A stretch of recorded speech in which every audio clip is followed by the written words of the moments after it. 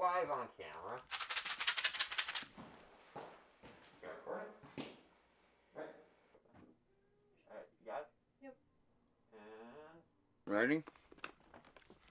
Sexy guy interview. Take one.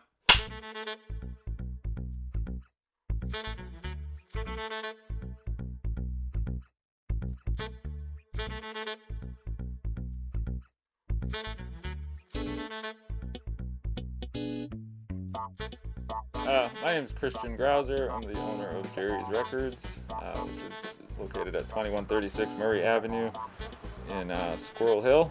We are a all-used record store that sells LPs, 45s, and 78s. My name is Josh Cosby. I am the owner and operator of the Government Center here on East Ohio Street in Pittsburgh's North Side.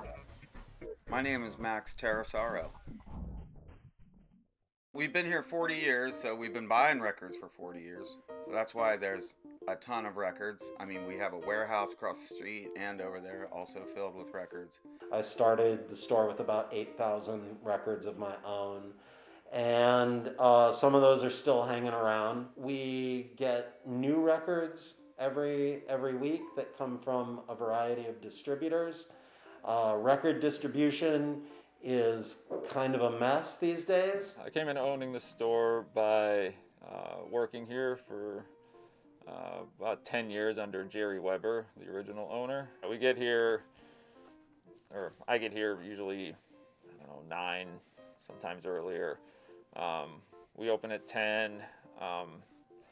Usually what I do is I price records most of the day. And then,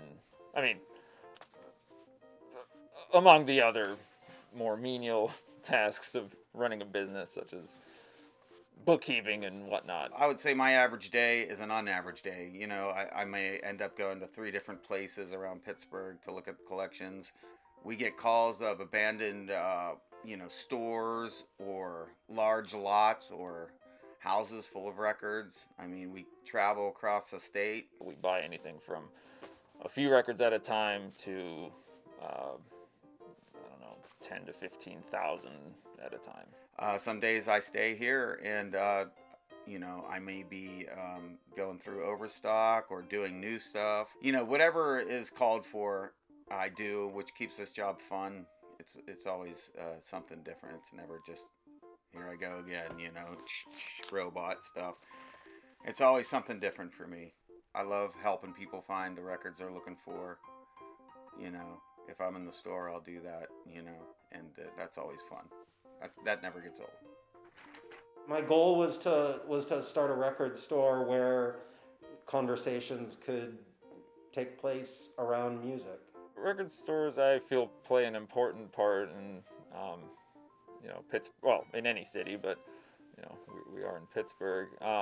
Record stores are a great, or a necessary way to, learn and discover and, play music. I mean, it can be more economical than other formats. There's definitely the personal relationships you build with customers, and there's only so much you can really learn from like a suggestion from an algorithm on the internet, right? Like whatever Pandora or Spotify might recommend you. It's I find the human interaction part of it is infinitely more important and useful because because of that relationship you build with the customers.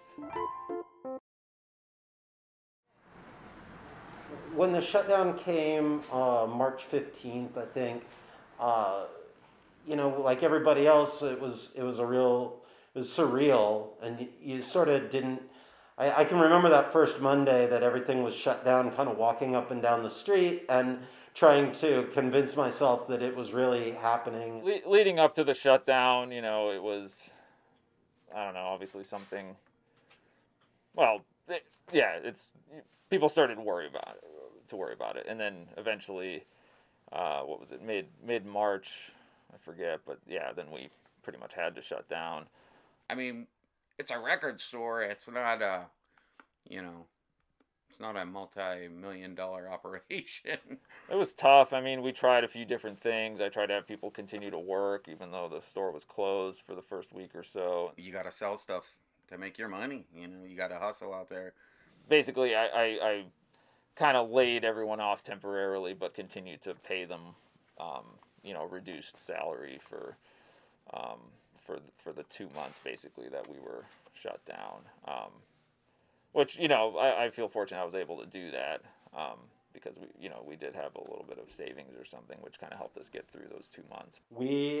I made the decision at that point in time. We only had 2 employees who each worked 1 day a week. And, we just said, well, they can keep working if they want to, and we'll find stuff to do. So we just did whatever needed to be done in the store for the first week or so, cleaning up, organizing. Anything where it may be contaminated just in case, So we did a pretty good overhaul on that. And then at first we started just doing service to people's cars if they were looking for something, but that didn't really take off too much, so that hurt business. And then as things loosened up, we started letting a few people in at a time, X amount of people, And we were basically able to open up in the yellow phase, which I think started on May 15th. So it's been different, but it's been manageable. So we have a limit on people that can enter the store at one time. We started with 10, then we moved it to 15, and now it's 20, which is still a very conservative number considering the size of the place. We have hand sanitizer, about, like, as you enter.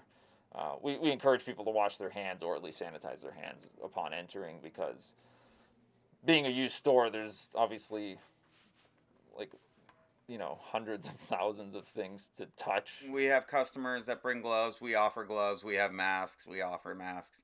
We do not let anyone in without a mask, of course. Thankfully, the people who come to our store are generally not the kind of people that we have to argue with about that. We have been able to kind of resume business, not where it was. They want their music. They want their records. They want to keep living life.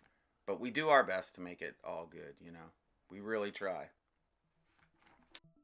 If you're a music lover and you really love it, you want something physical, something tactile. I mean, the artwork, the physical feeling of the record. I mean, there's a connection to it. If you're just looking at it on your phone, how are you connecting with it? With a record, you're looking at the artwork. You're looking at the people who played it or whatever they have. You got the big lyric sheet, And I think you connect to the music more that way, 100%. I think that the common thread that gets people buying records rather than just listening on a streaming platform or watching what they want on YouTube is that it's deliberately anti-technology. The sound, which I personally think is superior to other formats. It has a warmth to it, and it just sounds different, right? I think if you're a music lover, disposable music isn't really what you're into. Like, to me, a download seems like I need this for the weekend. It's like a pair of shoes or a shirt that's like trendy for a minute, Record stores in kind of a post-COVID world, assuming we get there at some point, but also as regards lots of businesses, I think there's a lot of factors at work that are conditioning all of us to be even less social and less outgoing than we were, and those are the same factors that encourage us to spend our money in ways that give us less and less control over the world around us. Go have a conversation with people. Ask for recommendations and take them when people give them to you, and do all that good stuff. Because honestly, if we don't, we're going to be left with, buying all our stuff from Amazon and eating all our meals at Chipotle when this is all done. So that's all.